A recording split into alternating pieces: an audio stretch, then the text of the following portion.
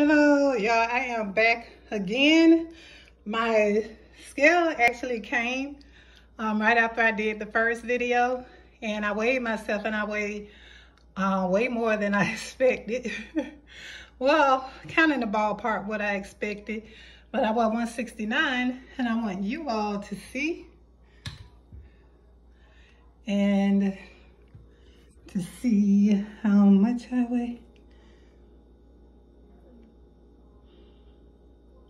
So it's 169. So I'll weigh myself again in another week. So and to give you all an update.